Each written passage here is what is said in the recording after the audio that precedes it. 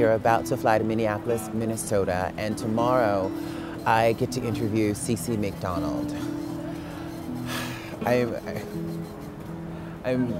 Wow. I'm really emotional about this project that we're about to embark on. I've been wanting to meet and talk to CeCe McDonald for over a year and a half. CeCe is just someone I've thought about really every day that I've showed up on set to film Orange is the New Black. This is an emergency. Yeah, well, we don't see it that way.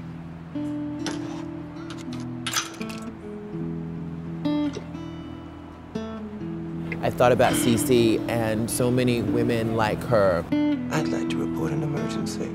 Trans women who are serving in men's prisons all across the country.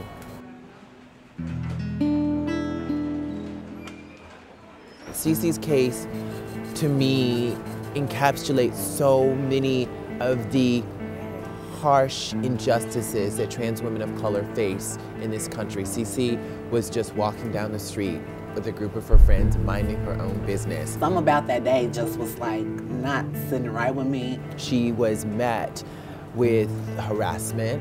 I just started hearing faggots and you niggers and this and that, and I'm like, oh my gosh, please, let's just please go. And this story touches me so much because I have been CeCe. I have been walking down the street just minding my own business. People were like driving in the street, like hopping out of their cars and stuff and like challenging us. And so often when trans women are attacked in these situations, they don't survive. I just feel the blood all over my face, and I look down, I see blood all over my clothes, I see blood all over my hands. I just remember like looking up and seeing Dean and him having this like the most evilest, it was just so scary. And I'm walking backwards. I never once stopped. He's like, angry man, like jogging towards me, and I'm like, oh my gosh. But CeCe did survive, and her gift for survival is a prison sentence when she was just defending herself. 47-year-old Jean Schmitz was stabbed during a fight shortly after midnight. Police say a group of people were fighting in the 2900 block of 27th Avenue South. When officers arrived, they found a man lying on the street with a stab wound. He died at the scene, and it sounds like maybe they've made an arrest already. Yeah, they have arrested 23-year-old Chrishaun McDonald. He now faces murder charges. They demonized me in the sense of words. They kind of just made it seem like I was on the rampage. I was just attacking people. Nobody was really trying to stand up for us. People were basically lying for these people, you know what I'm saying? Like, we were, you know, the angry black people who were, you know, looking to cause trouble. And CeCe was arrested on the spot and not allowed a self-defense claim by the district attorney. Black bodies, whether they're trans or not, are assumed to be criminal. I got a letter from CeCe in the mail. And that day I got a letter from CeCe, Ilan Nettles was pronounced dead in New York City.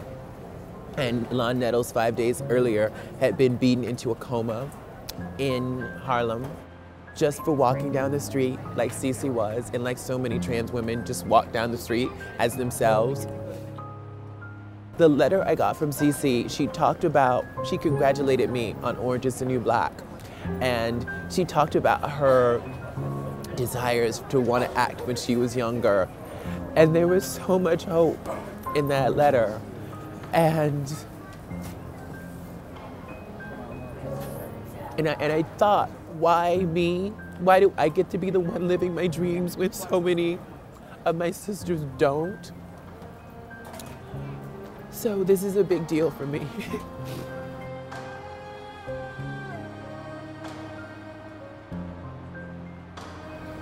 I can't wait to meet CeCe and give her a big hug and hear from her